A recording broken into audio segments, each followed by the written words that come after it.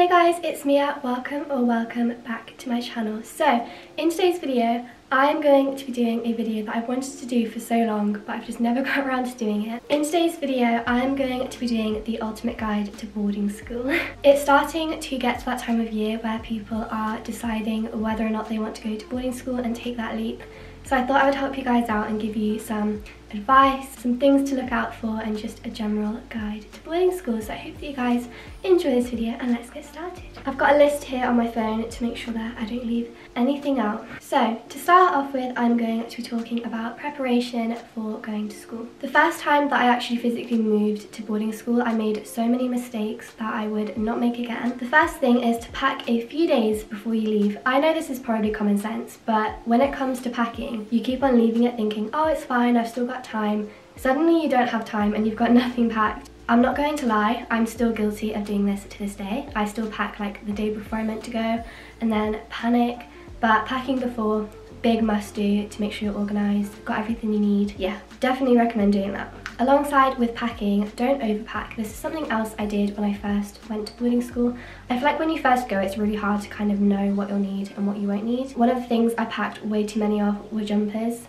I literally wore like the same 2 jumpers on repeat, and then the rest just took up so much space that I could have used for something else. So don't overpack. There's a lot of things that you'll literally never use that you think you'll use and just sit in your cupboards. If you do overpack, something that I do is I take things back that I don't use during the holidays. So like for half term this time, I had a few things that I didn't wear, so I took them from school back here to empty out my room a little bit. So you can do that as well if you have overpacked, but I'd recommend you don't.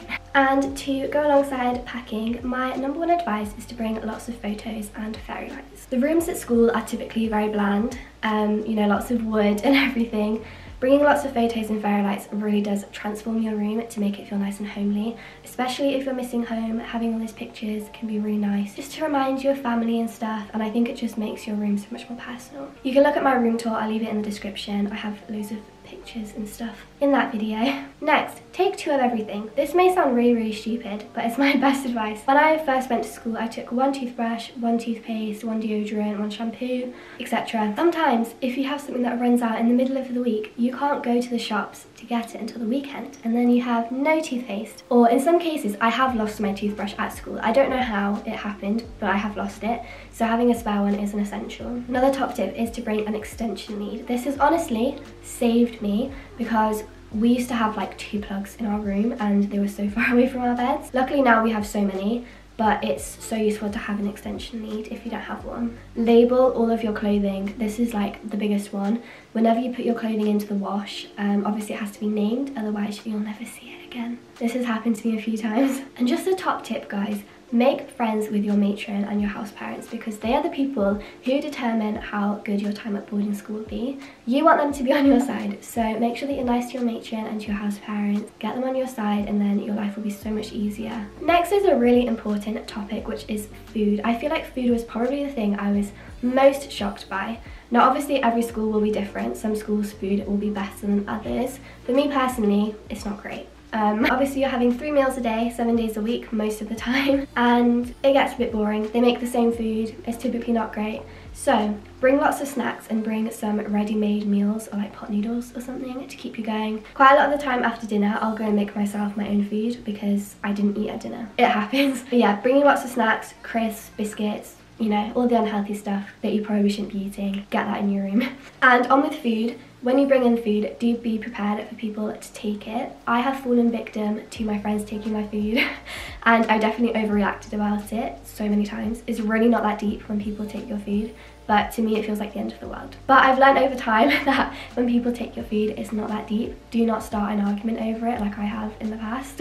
Moving on to rules. Again, these can differ depending on what school you're going to, where you're going, but I feel like quite a few boarding schools have these rules that I've written down. First of all, until 4th form, which is year 10, we weren't allowed to have our phones after 10 o'clock at night. So they would come around and they would take our phones off us, and the Wi-Fi also goes off, so you can't even use your laptop. And they did that every single night for the whole year. It is so annoying. It honestly is so annoying. We didn't have an alarm to wake us up because none of us owned an alarm clock. We couldn't obviously text our parents after 10 o'clock. We couldn't watch anything. It was the worst time ever, but this is something to be prepared for because I know a lot of schools do have this rule, and some of them are even older than year 10. Some of them go up to like year 12. So prepare yourself for that, check the rules before you go in. Next is prep time. So I have quite a lot of you guys asking on my videos whenever I'm talking about prep, what do I mean exactly? So I think most boarding schools, especially in the UK, definitely have prep time.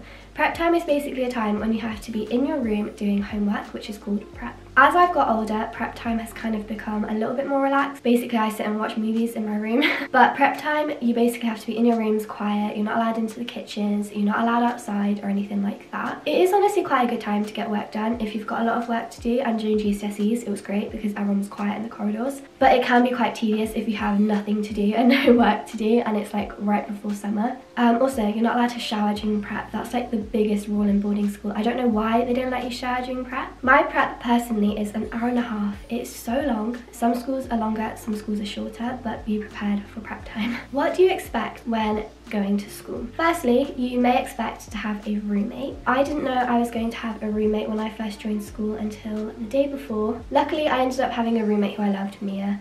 We had a great time, but do expect to have a roommate because it is a big shock if it's something you're not expecting and you walk into a room and there's this person there who you don't know. Some other cases though, like this year, I got to choose who I wanted to be my roommate. So obviously my roommate is Izzy. So I knew that we were roommates going in, so that made it a little bit easier, but sometimes you won't, sometimes you will. And that leads on to you have to get used to sharing with a lot of different people. In our boarding house, we have an odd 40 to 50 girls in one building, and it can get very stressful because there's so many people, there's lots of different arguments floating around, hormones everywhere, but you do just have to get used to living with people. Things will be messy, showers will be disgusting, it's just, you have to adapt to it. Seeing people in the corridors, not really having time alone. You do get used to it really quickly. I remember I really struggled with this when I first went to school. But now it's just like the normal, and you like seeing people around, surprisingly. This is something that hit me like a brick when I went to school, and that's if you're ill, you cannot stay in your room. But basically, at boarding school, we have this thing called the SAN, which is like the medical centre, and you go there if you're ill. For us, we have to stay there throughout the whole school day, and then we get to go back to our rooms at like 5:30. But for some schools, you have to stay overnight in the SAN. I'm so glad we don't have to do that because I literally hate the SAN so much. But yeah, if you're ill, you do not get to stay in your room. It's the worst thing ever. Next thing to prepare for are late nights. There will be so many nights when you're kept awake. And this is just the reality. During my first year at school, I think my average bedtime was around 3 in the morning. And then during my GCSE years, it went down to about 9 o'clock at night. And then now it's at about 11 o'clock. Typically, you're just kept awake by other people in the corridors. Sometimes if your roommate's still awake and you're wanting to go to sleep. Although I've never really had that problem. There's just a lot of different things that determine when you go to bed. Arguments. These are definitely the biggest thing to prepare for. I can't speak for boys' boarding houses, but I know for a fact that girls' boarding houses have so many arguments. I have had quite a few arguments at school. When you're living with your friends, you do get under each other's skin a lot, and there will be times when you disagree and take it out on each other. It is really hard when you literally just can't escape that person because you live with them and you see them everywhere. But my biggest advice is just to get over it. Like, be the bigger person and solve the situation. It's not worth arguing with people you live with. It just makes boarding so boring and really not a fun place to be. So guys, that is all of my wisdom and knowledge that I'm going to be giving you in today's video.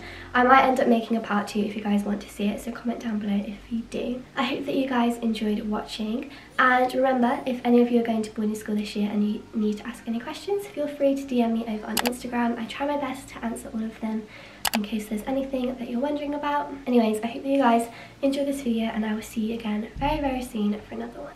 Bye.